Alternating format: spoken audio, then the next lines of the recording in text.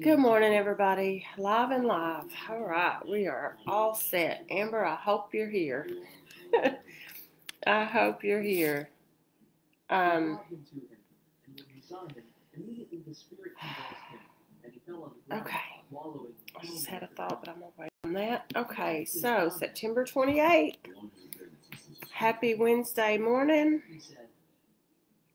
in our Lord Jesus Christ.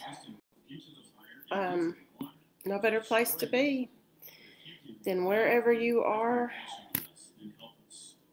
with Jesus. Good morning. So Jesus' gift of prayer is what we're going to talk about this morning. The text is John 17:24. Pretty good idea. We'll probably just read all of John 17 at the end. So let's just jump into it. Father, I desire that they may be with me where I am, that they may behold my glory. Now, see, they got those little dots like they left some of it out. So I'm going to already go to the word and see. Father, I want those you have given me to be with me where I am, so that they will see my glory, which you have given me because you loved me before the world's foundation. Is the whole verse from the Christian Standard Bible.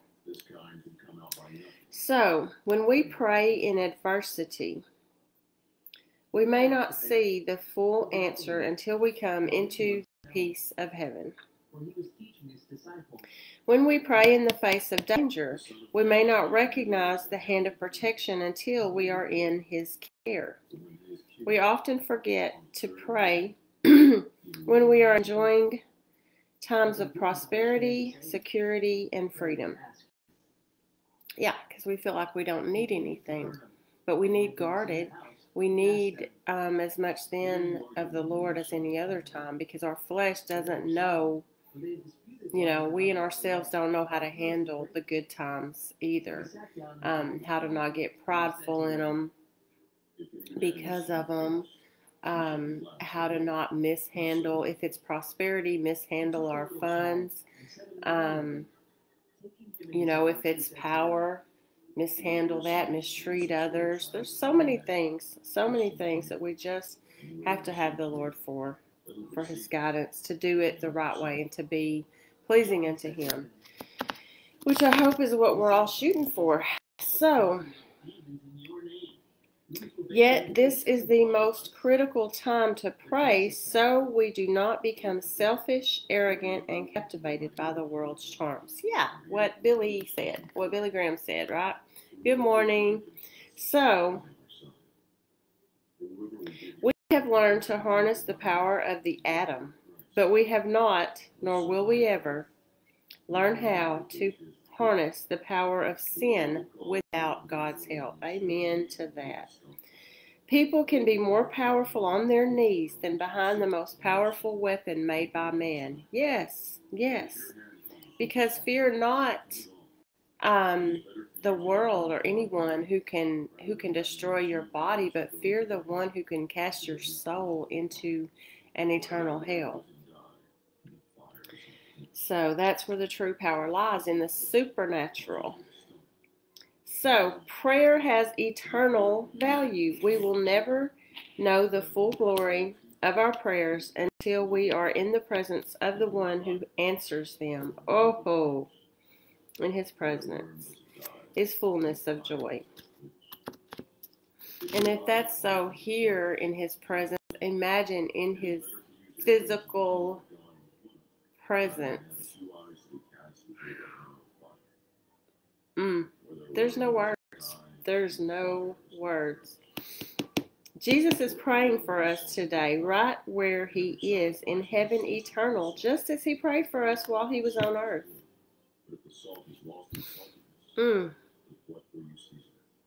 We should thank Him every day for this wonderful and precious gift. And we talked about that yesterday when they pray without ceasing, how Jesus lives to pray for us. And what an encouragement, what a blessing, what an incredible thing that is. Like, nobody can, and that's why, who can be against me? God is for us, who can be against us? Jesus is up there praying for us. We have an advocate with the Father who is his perfect and holy Son. Come on. Wow. Do you pray when everything is going well? Do you pray when everything is going well? Because according to Billy Graham, that's the most crucial time. And I'd say according to me too. Because like I said, you can get proud. And, that's where I really fell off in my walk years ago. And opened up a lot of doors that have taken a lot of, it's taken a lot to shut. For me, was not staying. It's kind of like you may feel like, okay, I got what I prayed for, and I'm just gonna enjoy it. Oh, I'm gonna stop my coffee off the island. I'm just gonna enjoy it. No. Yes, enjoy it. I mean, that's he wants to bring you joy, but find your joy in Him. You don't ever arrive at a point where you don't need Him. Never, ever, ever.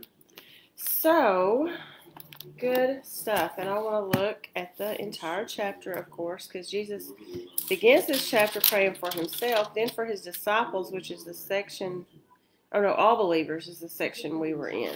This is right before he's betrayed and arrested. In John 17, let me get a sip of coffee. Coffee in the Word every morning. Woo, y'all should try it. Jesus spoke these things, looked up to heaven, and said, Father, the hour has come. Glorify your Son, so that the Son may glorify you, since you gave him authority over all flesh, so that he may give eternal life to everyone you have given him. This is eternal life, that they may know you, the only true God, and the one you have sent, Jesus Christ. I have glorified you on the earth by completing the work you gave me to do. Now, Father, glorify me in your presence, that with that glory I had with you before the world existed. He always was, and he is to come. Our minds can't, and that's why a lot of people doubt, because they want to make him in a box like we are. This flesh is our box. We can't get out of it of our own power. But he's not us. He's not human. He's not man that he should lie or be confined in any kind of way.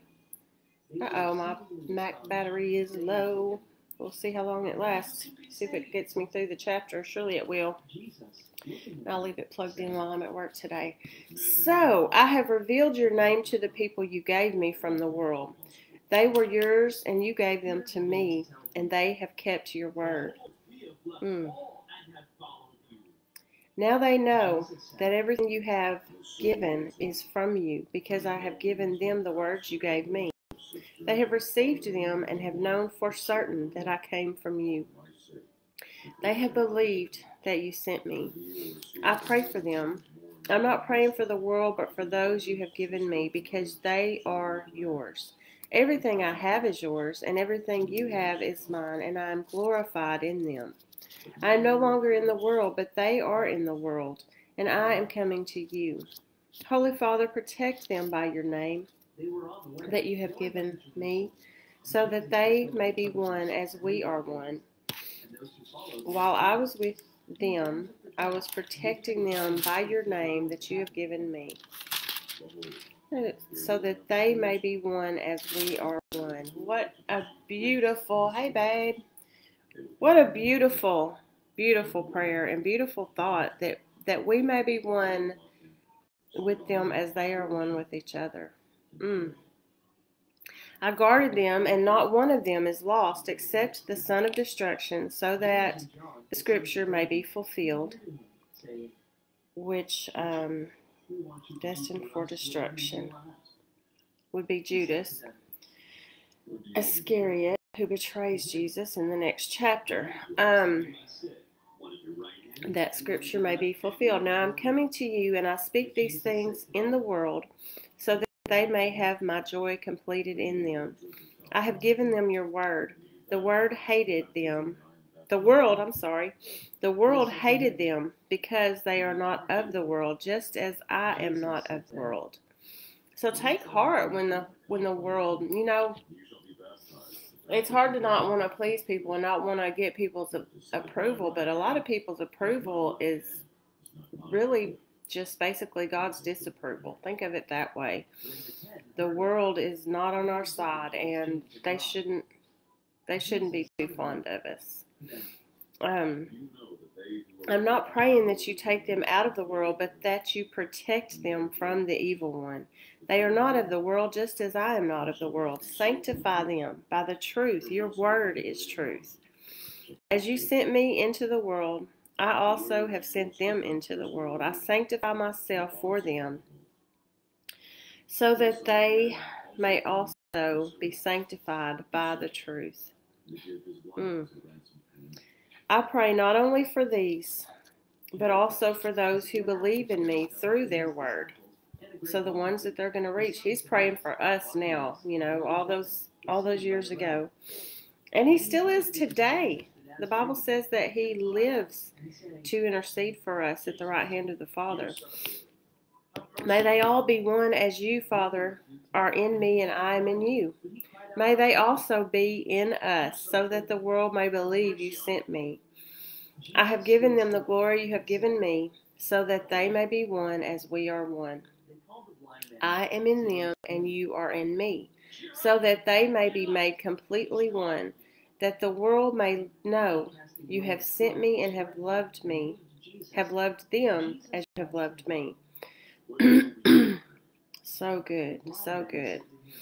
It's kind of hard to comment when it's Jesus talking. You just got to read it and just soak it in and let it fill your heart.